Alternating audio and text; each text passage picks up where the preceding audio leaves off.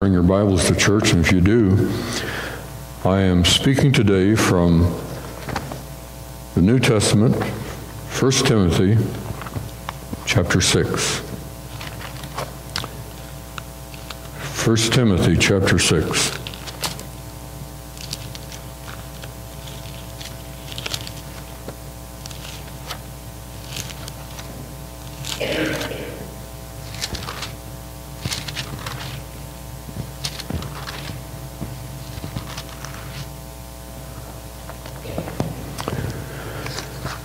The most effective ministry is the pastor who preaches from the Bible.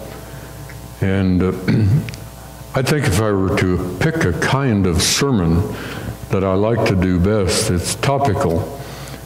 But that's not the most effective or productive kind of message. But sometimes it's necessary to preach on a topic. But to do preaching, they call it exposition, expository preaching. And I'm not saying that I am necessarily good at that or a master of it. I'm not. I do know that if you have ever heard J. Vernon McGee on radio, he was a master at expository sermon. Every 5 years, he preached through the Bible. Every 5 years. He would begin in Genesis and go through the whole Bible. He would take every verse of Scripture. I'm about finished with Joshua, and I didn't realize that Joshua is such a hard book to read through. And I know that some of you are reading through your Bibles, but when you get to chapter 15 and on to about chapter 21, it's very difficult because it gives almost all the names of the strange towns in the country of Israel or Palestine. You have to read so many names. And I've been enjoying it because I have a copy of the Word of God from beginning to end on not cassette, but on CDs. And the man who reads it is very adept at pronouncing names. And so he reads it, and I look at the Bible, and I'm having fun doing that, especially when you get to places where you have all these kind of names that you have to read. 1 Timothy. We've covered 5 chapters, and Paul was a converted Pharisee. He was the religious. Pharisees were the religious leaders in Israel. Paul was a converted Pharisee. He converted from Judaism to Christianity. And that began on the road to Damascus, when the light from heaven shined upon him and he was stricken to the ground. So in 1 Timothy, the first 5 chapters, he gives instructions to Timothy. Timothy was a young pastor, about 30 years of age. And he gave instructions to what should be taught to the new Christians in the Christian church at Ephesus. They met in homes. They didn't have buildings like we do, but they met in homes. And he was instructing Timothy as to what should be taught in the church. About the position of men and women in the church, the qualifications of elders and deacons, and in general, he tried to teach Timothy what kind of leadership they should have in their new church. God expects the leaders to be godly, spiritual, an example to all. And he mentions also in one of the chapters that as the end of the age in which we live today, from the time of Christ to the time of his actual second coming. Now you folk know that I teach the Word of God and explain the Word of God. You've heard me say this, but I'm going to repeat it. Dispensationally. Do you think that God treated Adam and Eve in their perfect state like he treats us? Not at all. He treated them different. Now let's remember And I know this is repetition, but I want us to get it. People from Adam to the last person that will ever be born on earth or in the millennial kingdom, I don't think there's going to be any reproduction after the millennium. Now, if you think there is, you raise your hand. I don't know. I really haven't thought about that. I don't think that I know that in the millennium, when Christ rules and reigns on the earth for 1,000 years, people will live and die. And sinners will die up to the age of 100. But believers will live on to the end of the millennium. They'll live for 1,000 years. They'll live like the people did early on in the book of Genesis. But at the end of the age, in 1 Timothy, Paul tries to teach Timothy what the end of the age will look like, and that people will depart from the faith. I happened to be on our iPad yesterday, and I was looking up about China, whether they've reached their goal of limiting their birth rate so that as many people will be born as die, and that they will stabilize the birth rate in China. And on that, it said that that won't happen until 2030. Did you know that there are some nations in Europe that are now losing people? More people are dying than are being born. And Russia itself is concerned about that because of abortion and other things. That isn't happening in our country. Our population continues to increase. But Paul mentions to Timothy, he says, at the end of the age, people will depart from the faith. And so in chapter 5, just before chapter 6, which we're looking at today, he gives instructions to the church of how widows are to be treated by the church. And that brings us to chapter 6. First thing it talks about is the relationship of employers to their employees. Some of you are employers. Some of us are employees. I don't know what you consider me. I work for the church in a sense. I work for God first, but I work for the church. But in chapter 6,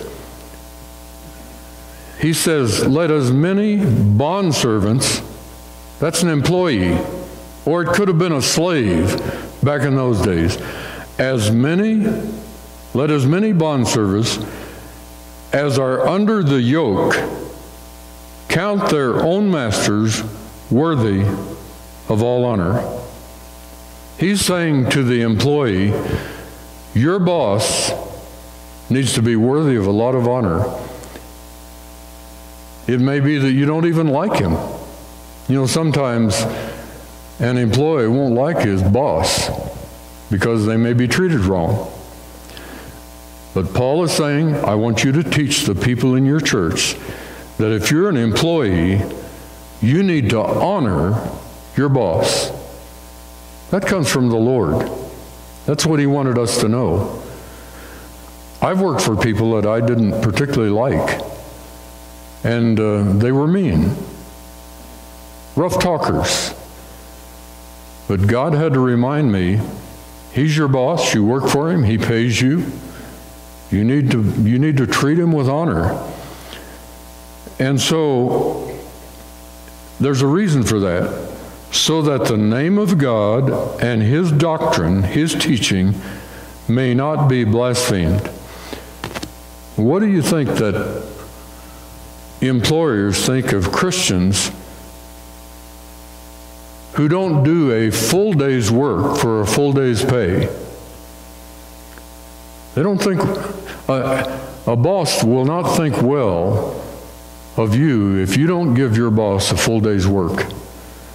And so there are some very clear things in Scripture about that.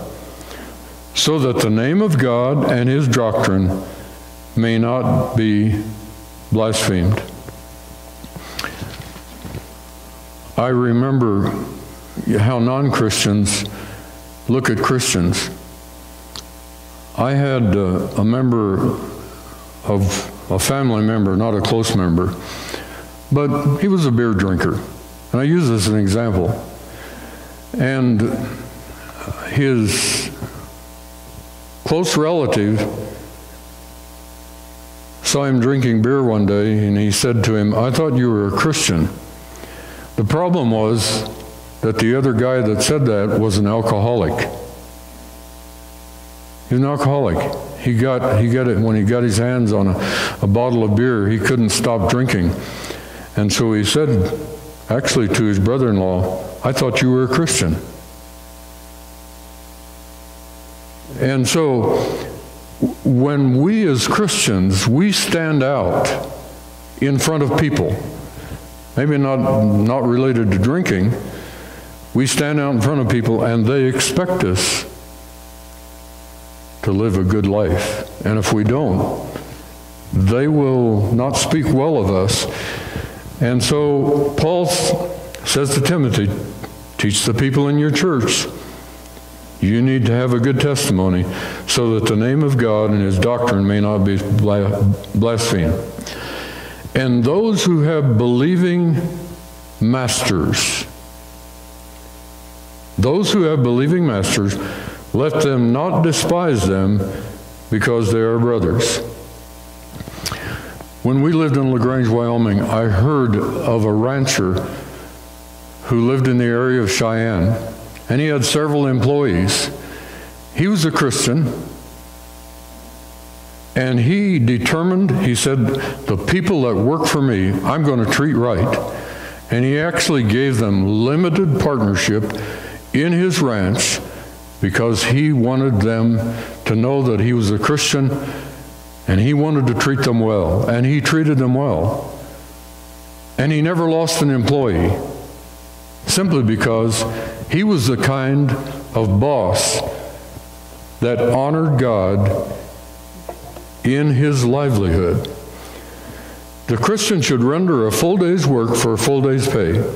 Now, I know that there's a debate going on right now. I heard it on television this last week, that men and women should receive equal pay. I don't have anything to say about it except one thing. You remember that parable that the Lord gave? And I don't know exactly where it's found right now, but He gave this parable that this man hired a person at 6 o'clock in the morning who worked until 6 o'clock in the evening. And then he hired other people that worked lesser hours, and finally he hired one man at 5 o'clock in the evening, and that man worked till 6 o'clock. He only worked 1 hour. And you'll remember the parable that the boss paid every one of them equally. They all got the same pay. And then the guy that worked 12 hours and received the same amount of money as the one who worked 1 hour, he complained to his boss. Said, "Boss, that isn't right."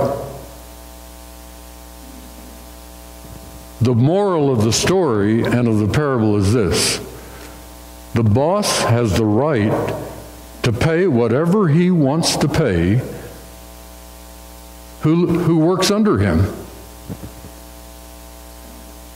Let's say that you have a man who has 4 children, and he works hard, and he gets paid an amount of money that satisfies his needs. And then a lady comes along and works and does the same amount of work, but she gets paid less. I'm not saying that she should get paid less. I'm not saying that at all. That depends upon the boss. He can pay her whatever he wants to. And what I'm saying is that the Bible teaches that the person who employs people, I think it's scriptural, he can pay whatever he wants to pay because it's his business. Now, he ought to be honest in his pay. He ought to pay a decent wage to both men and women. And so an employer should treat his Christian employee with dignity and fairness. In fact, it would probably be good if he would be more than fair. So the relation of employers and employees. And the second thing is in relation to false teachers. 1 Timothy chapter 6, verse 3. If anyone teaches otherwise and does not consent to wholesome words, even the words of our Lord Jesus Christ, and to the doctrine which accords with godliness, he is proud, knowing nothing, but is obsessed with disputes and arguments over words, from which come envy, strife, reviling, evil suspicions, useless wranglings of men of corrupt minds and destitute of the truth, who suppose that godliness is a means of gain. From such withdraw yourselves. What are the characteristics of false teachers? Number one, they're usually proud. Almost always.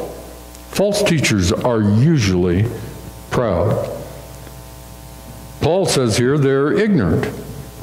They argue over unimportant things that are really unimportant. I think, and I don't make any question about it, I think Jehovah's Witnesses are false teachers. They do not believe that Jesus Christ is God. That's their main error. They do not accept him as we accept Jesus being God.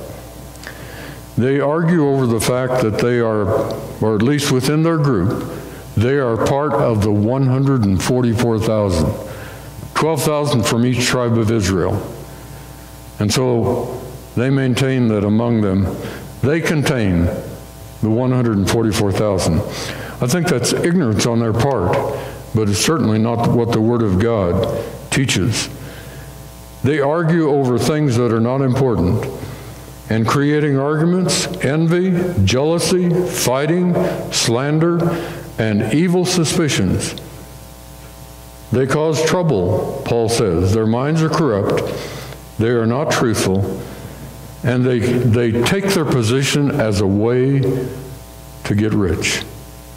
They take advantage of people. They try to get rich that way. The third thing that Paul talks about is contentment. Listen to what it says. Godliness with contentment is great gain. Let me read that again. Godliness with contentment is great gain. And then in verse 7, I always kind of laugh at this. We brought nothing into this world, and it is certain we can carry nothing out. I only saw one of our children born. That was our daughter, Suzanne. What a grand experience. I don't think that Shirley appreciated me being in the delivery room because she was hurting big time. But I was glad that I could. But you know, when the little gal was born, slipped into this earth, I used to think that all babies were ugly. I've changed my mind about that, right?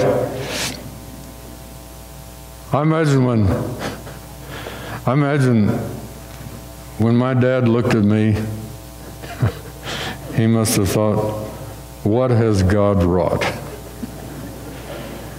But when Suzanne was born, I thought it was great.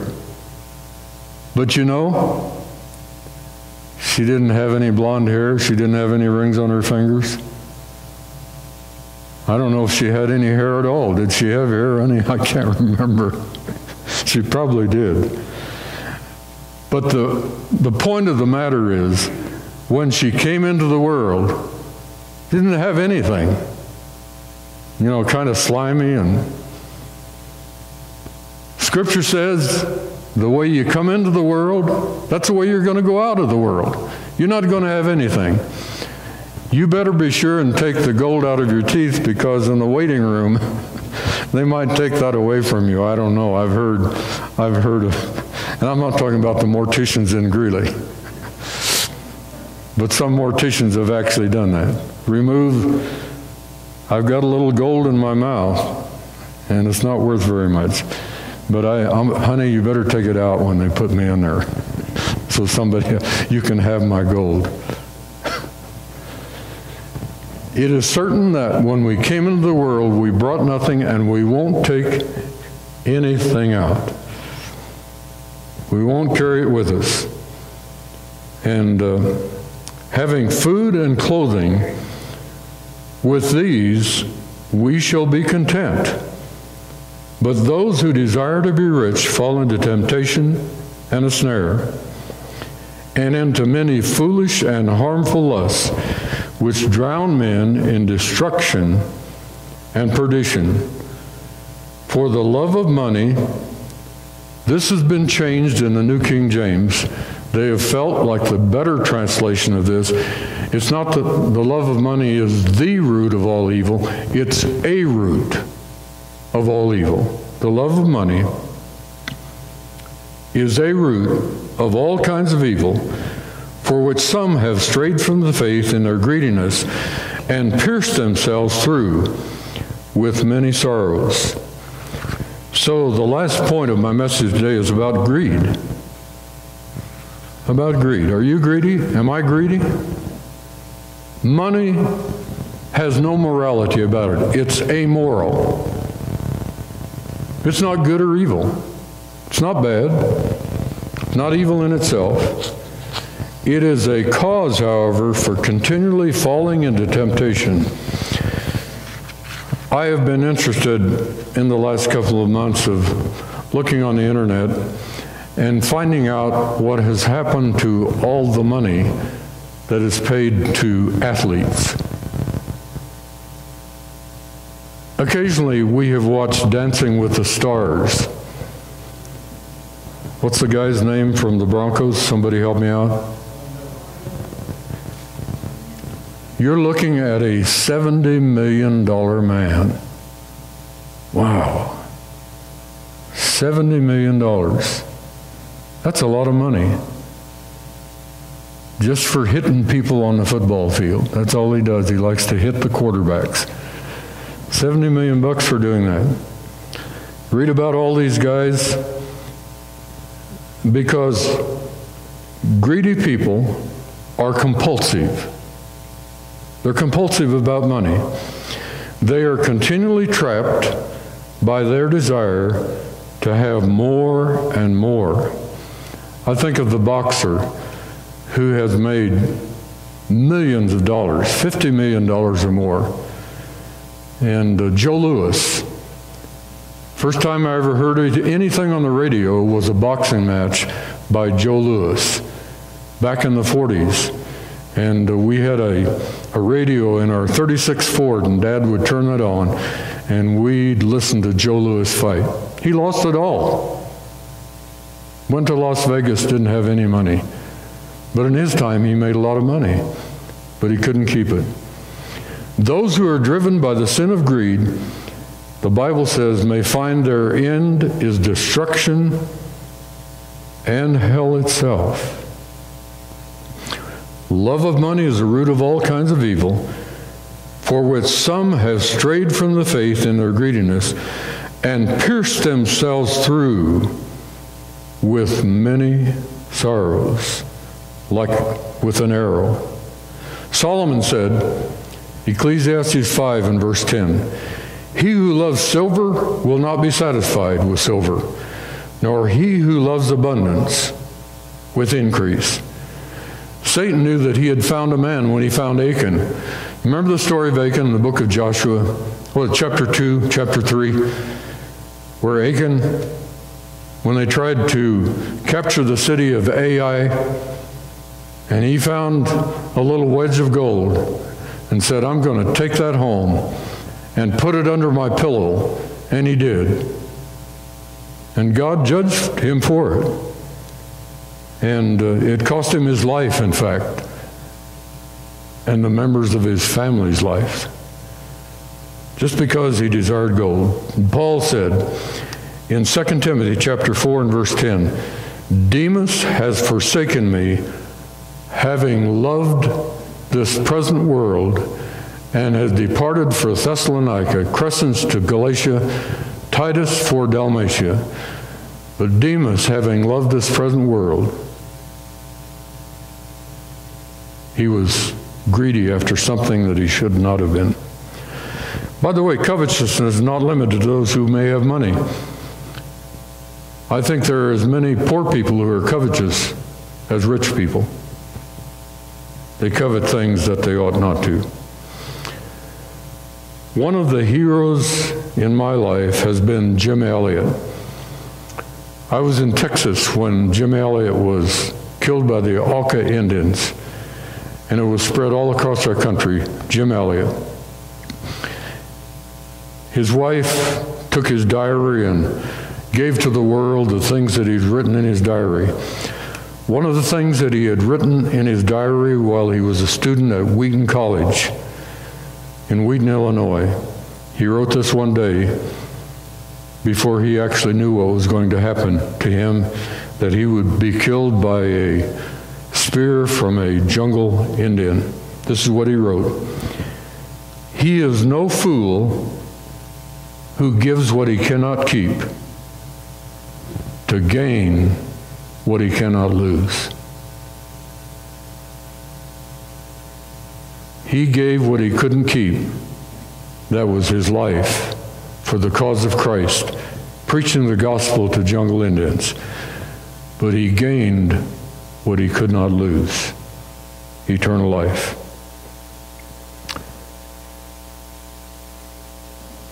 So let's take this to heart today from the Word of God, 1 Timothy chapter 6. And we'll continue next week as we preach the Word of God. Pray with me for just a moment. Father, thank you for the